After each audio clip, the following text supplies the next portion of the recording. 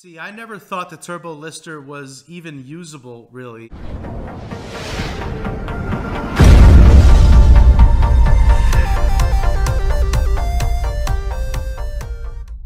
What's going on, everybody? It's Manny, and I am back with another video. It has been requested, and it is now time to talk about Turbolister listing software. I know that some of you have been talking about some of the advances in Turbolister, but I'm still surprised at how many Scoutly users are not taking advantage of it. Before I get started, I have to be perfectly honest with you. This was a video that I never imagined making about a year and a half ago. See, I never really considered Turbolister to be very good at all or even really usable until asellertool started focusing on it and making a priority of it to make it a really powerful lister. But ever since about the spring of 2018, you could really tell what kind of priority they were putting on it by the monthly or bi-monthly updates and fixes that they were putting into the software. They were obviously putting a lot of development time into it and really starting to make it a very sleek lister. And that's what today is all about. I want to show you how I was able to take my private mode listing and really replicate it in Turbolister from start to finish, from the time that I'm listing to the time that I'm labeling to the time that I am setting up shipments, the holding bin, printing out the shipping labels, box contents. Everything can now be done in Turbolister without very much time spent outside of the software. But instead of taking all this time to really talk about it, I think it's going to be way more valuable if I show you on a screen share exactly how to navigate the software and what's so good about it. Okay. Show me. What I'm going to do is I'm going to take a bunch of books that I got laying around that are either going to be duds or they're going to be books that I wish I could send to Amazon, but I found some sort of a flaw, like a stain or something really messed up condition-wise in the book. So I'm going to take these books and I'm going to go ahead and list them, and I'm going to show you a tour, and I'm going to replicate the private mode that I have always used in Turbolister. Let's go. Okay, so here we are. I am in Turbolister, and if you don't have an open batch, it will bring you to the batch screen and ask you to create a new batch before you get started. So let me go ahead and show you how to do that. You hit create a new batch, and then from here you just have to select how it is you normally do things. You can choose to change the name. I don't know that I ever really have. If I was ever working multiple batches at one time where I wanted to keep certain categories separate from others, I would certainly do that. But if I'm just working through one batch at a time, there's no need for that. SKU prefix, this is your custom SKU. If I'm listing books, I go ahead and I put in what is my typical custom SKU right there. You choose whether you're going to label your product or whether Amazon will. You're going to choose your box content method, which right now is currently only 2D barcode if you do it through Turbolister, but coming soon will be the feeds where you're able to send the feed directly to Amazon. And then ultimately, whether you want to do live workflow or whether you want to go private workflow. I'm demonstrating the ability to replicate my previous private workflow into Turbolister, so I'm going to keep it here. Just another helpful tip, if you are looking to prevent unnecessary splits, you want no part of live workflow. You really only want to work through private workflow. But if you're unfamiliar with it, they will give you the pros and cons of each specific type. They will tell you the positives and negatives of live workflow versus private workflow. This right here is just about perfect for me, so I'm going to go ahead and create this batch. Okay, and this is the main screen, and before I go any further, I'm just going to give you a basic tour of the surroundings. You're going to have the ability to choose the workflow that works correctly for you. With this one here, you're going to be able to turn on and off manual pricing versus setting a default price, which you enter the value there. Here you're able to turn off entering condition notes yourself versus using the default condition notes, which you can set in the notes part of the menu. If I turn this on, notice how all of my pre-written condition notes disappear, and with every listing I will be entering the condition notes as I go. So for private workflow, maximum speed, we turn on default price, and we turn off conditioning as we go so that we use our boilerplate condition notes. Your quantities are here. If you're going to use your zebras, dymos, or rolos, your printer would be turned on here versus turned off if you plan on using 30 up labels through Seller Central. Now, as far as printers go, I will show you the menu so that you can see where you can select your printer settings, run a test, all of those good things. And here, as you are listing, you can select your particular conditions. If I was to start with acceptable and work my way up, you're going to notice that the highlighted conditions have changed, and all I have to do is turn them off, and you'll notice how they all disappeared here. I would just leave on the one that I'm currently going to use, and right now anything that I scan will be listed at that default price, that current cost of goods, and will be assigned that condition note. We're going to get back to this in a minute because I have set some books aside that are either duds or something in the condition was found that makes them unsellable on Amazon. So I will be giving you some examples. But before I do any of that, I really want to show you the rest. And I'm going to start over here. We'll get to this one later, the holding bin. A lot of confusion about how this works, especially with Amazon's new policies. So I will demonstrate it, and I will show you how it is in unison with Amazon's shipment policies.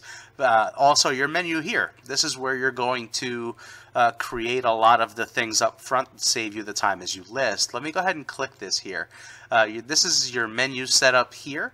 The first one is settings. I'm not going to click on this one because there's a lot of really sensitive information in there. User ID, password, your seller ID is going to be in there, your mailing address. But the one thing that I want you to know about settings is that if you do both FBA and merchant fulfilled, settings is where you're going to want to go to toggle between the fulfillment method. So just remember that settings is pretty much something that I don't go into anymore, but if you're going to list some merchant fulfilled items and you want to switch from FBA, that's where you're going to go. The next one is SKU settings real quick. I want to show you this because your prefix, the prefix that we entered at the beginning of the batch, which is also over here, you can also display it. And let's say you need to change it halfway through. You have a different custom SKU. You can always change it as you list. It's not something that's permanent. You can click in there and change it. Your prefix is always going to be first in your SKU. That's not changeable. If it has down arrows and up arrows, that means that you can move it up as far as what happens next in your prefix as far as your SKU goes. The next thing that I've got listed is the suffix. Every time that you list a book, the suffix is here. This moves up by 1. So I scan the first one, the next one's going to be 2, and then 3, 4, 5. And it's a sequence is what it is. So this number sequence, if nothing else changes in the SKU that you have selected, the suffix will constantly move up by 1 to prevent any SKU from ever being a duplicate SKU.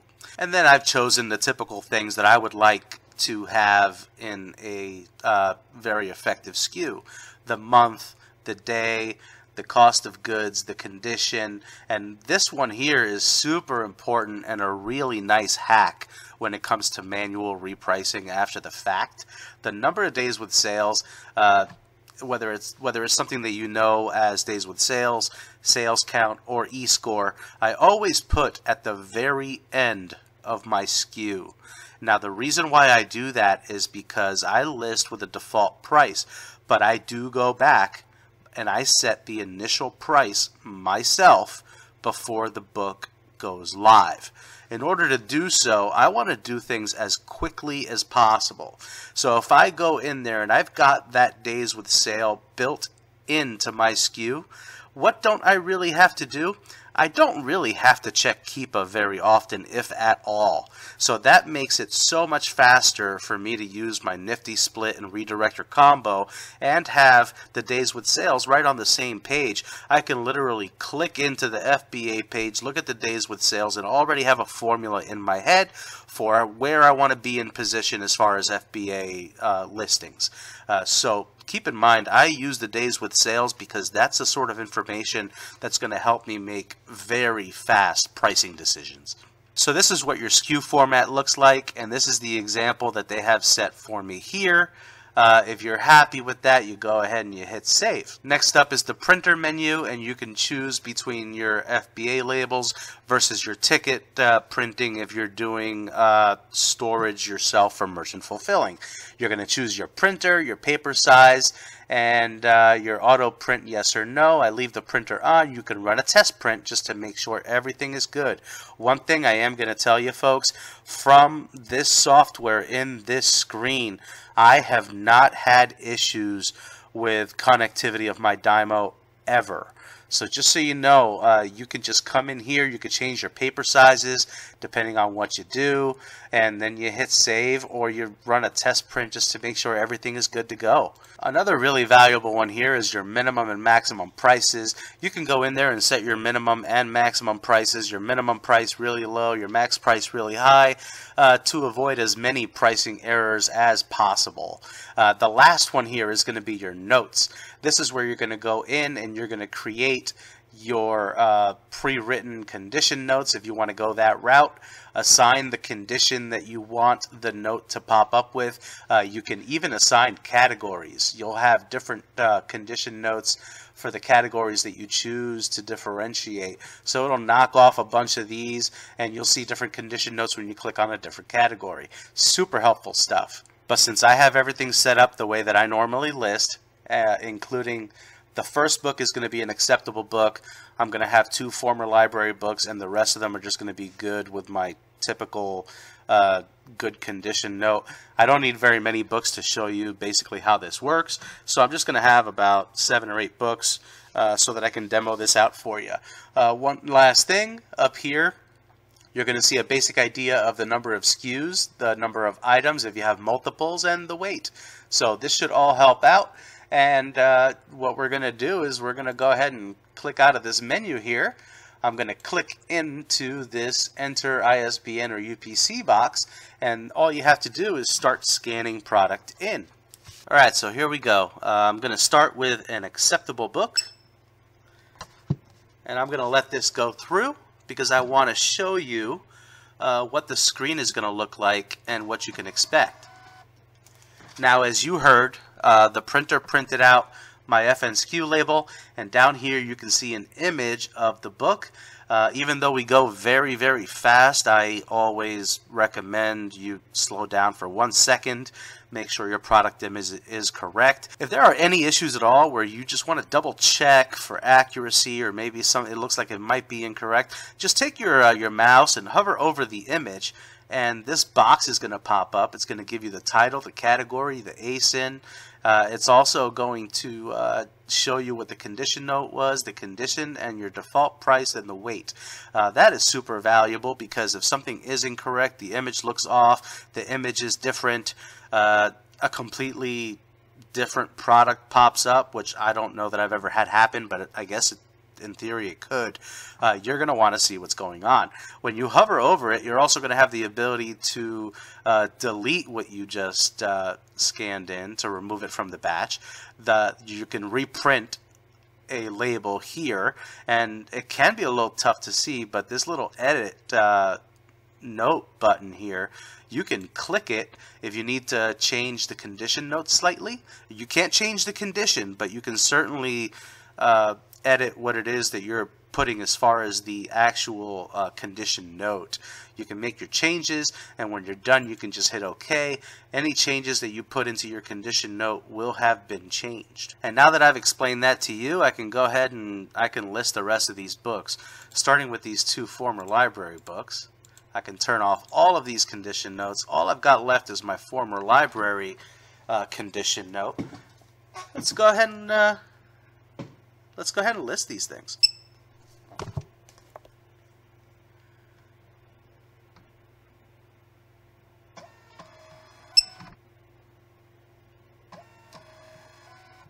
got those listed. I could turn that off, and I could turn on my regular one to do the rest of them.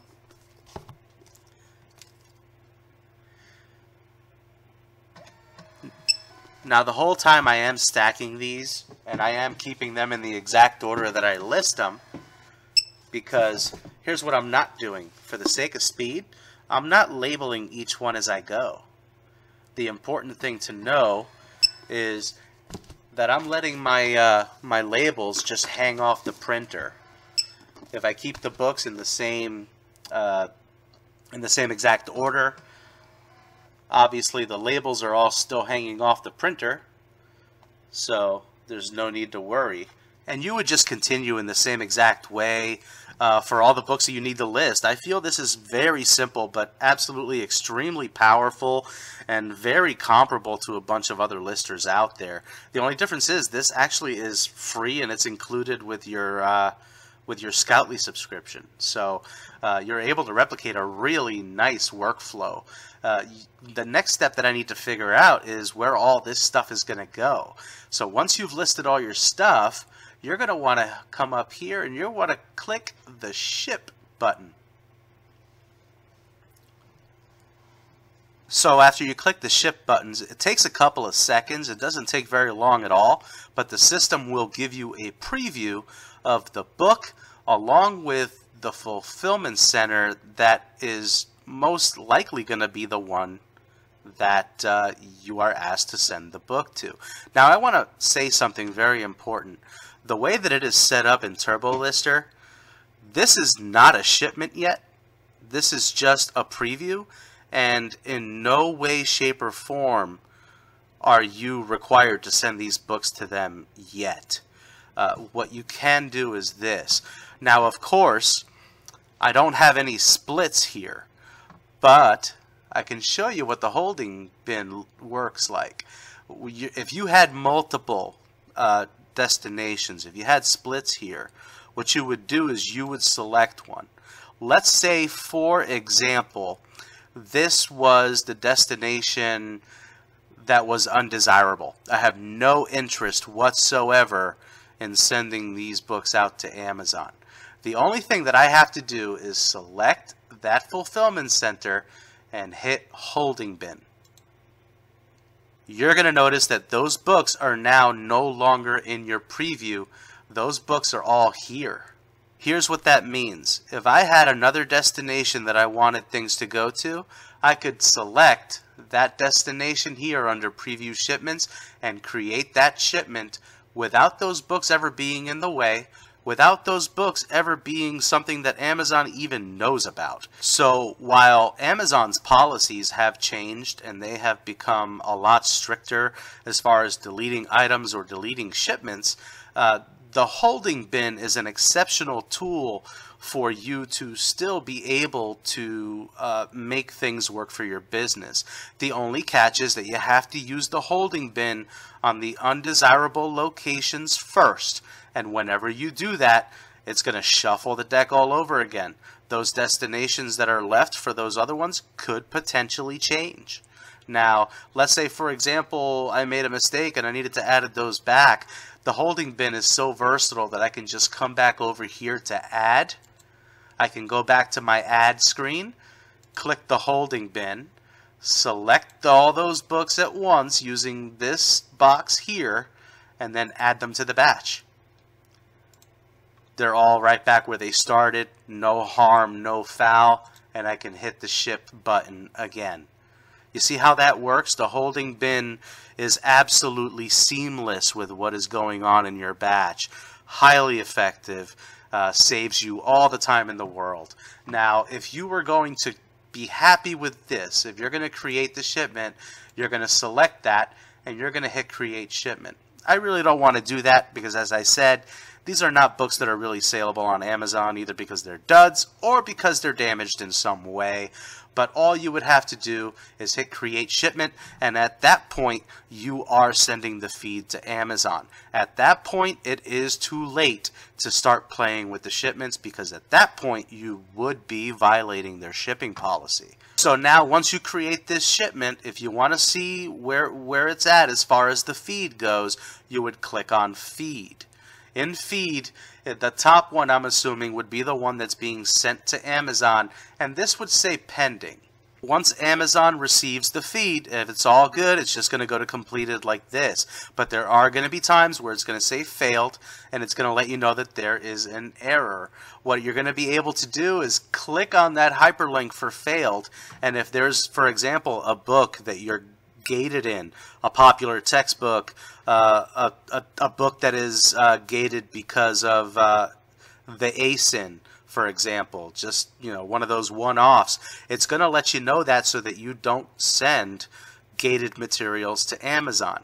So it's also really good at making sure that you're not sending stuff that you're going to see hit stranded inventory and you're just going to have removed in the first place. So it won't let you do that.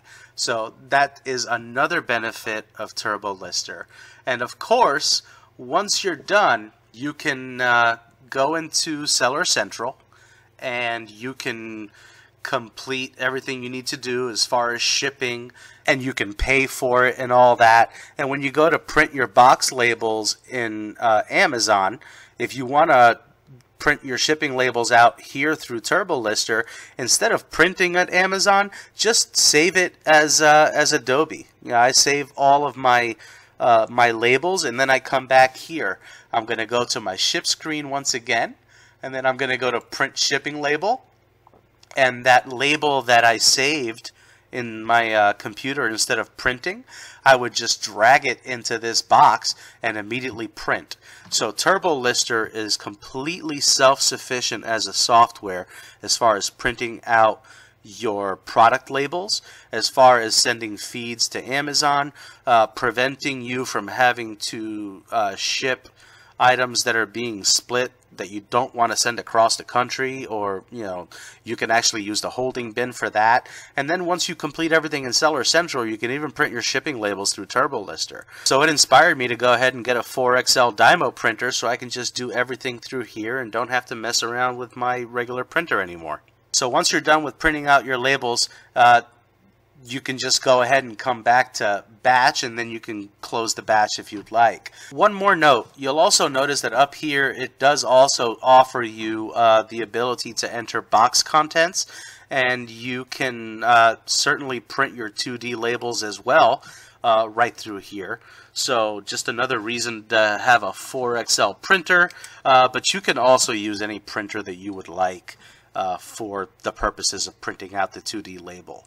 I spent quite a bit of time using my brother laser printer for these labels, but it definitely takes away the pain of box contents, and it definitely will help you to get things done faster. It's also going to prevent you from scanning books in that don't belong with the particular shipment that you're working off of, and it's also going to prevent you from scanning a book that does belong too many times. So if you scan a book a second time, it won't let you do that. It's going to let you know the quantity is wrong.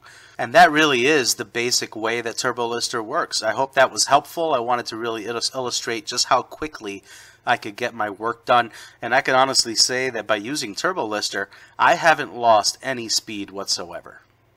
So there you have it, folks. I hope that that was a good introduction for you if you're not using Turbolister. And if you are using Turbolister, I hope that this video has offered you a couple of nuggets, perhaps a couple of workflow tips that could really speed you up. A couple of takeaways for you, though. First things first is make sure you're using that suffix. I place it second for a reason, because I can always see the order that the books were listed in. And if I do have splits, one of the important things that I can do is that I can create my stacks of books, and I can list them 15 or 20 at a time and keep those stacks the same. So if I list and I have stacks of 15 and I keep it that way, then every stack has 15 books. If I have a couple of splits, the easiest thing to do becomes to look at what suffix it was. And if I see that it's the number 12, it was the 12th book that was listed. So it's going to be in my first stack. None of this hunting and pecking and where's the book. I'm going to know by location, because I am organized, exactly where those books are. So if I do have splits, it's going to be super easy to separate those books out. It doesn't have to hurt to get it right. One more thing that I don't know if I said for you. I did say that when you send in the feeds, when the feed finalizes, it's either going to show completed or failed. You click on the failed hyperlink, and it would tell you which books are in question. A lot of the times, these books are either going to be missing dimensions, or they're just going to be books that you're gated in and can't ship. But the good news is that Turbolister stops you from sending those books in and separates them so you don't have a problem at the warehouse. One last thing that I did not mention about that, though, is that if you have failed for those books, let's say you have 2 books that you're gated in, the one thing that Turbolister is going to do for you, it will remove those books from the shipment. So you don't have to do anything in Seller Central. It will have already taken them off the shipment for you, and you don't even have to change anything. If it shows failed, you don't really have to resubmit. You don't have to do anything at all. It's already done for you. It's just more of a heads up from Turbolister. I also want to reiterate that I do not label every book after I list it. I want to reiterate that I keep my books stacked in stacks of 15 or in stacks of 20 if you prefer, but I keep those stacks the same. What I do is once I get to the point where I've got 15 or 20 books stacked and ready to go, then I will flip them back over. I'll pull the 20 labels off the printer and just kind of label them 20 at a time. You can wait until the entire batch is done being listed and do it that way. But this is faster. It's called consolidation of steps. It's something that I used to teach my servers in the restaurant business. If you can take 3 or 4 actions and put them together, you don't have to stop in between each one. It will make you faster. It's the same way with labeling. If you're just focused on scanning, what it's going to do for you, it's going to let you do one action, which will let you build up speed and momentum. And then when you're done with that action, then you can move over to labeling all the books. Once again, once you start labeling, you're going to build up speed. And that's overall going to be much faster than scanning the book, waiting for the label to come out, labeling the book, and moving on to the next one. This is just consolidation of steps and will make you a much faster lister. Just remember to keep those books in the same order than you scan them in so that you don't have to worry about whether or not the label goes to the book. You'll know it and it's automatic. And then I want to highlight that tip that I told you folks about days with sales or sales count. If you put that into your SKU, it's going to help you to price the book later on if it's something that you want to do. I use a nifty split with a redirector combo, and by having that, it's all going to be on the same screen for me. So if I see that a book sells 67 days out of 186 days, then all I have to worry about is what kind of strategy I want to take with a book that sells roughly 3 times a week. So I would say that overall, Turbolister has become a very sleek and very, very powerful listing service that is at least as comparable, if not better, than some of the premium listers out there. You're going to be getting speed with Turbolister. You now have the power of using Amazon's API to list in private mode with a very powerful and versatile holding bin. And it gives you the ability to print and label all of your items and your boxes directly within the software.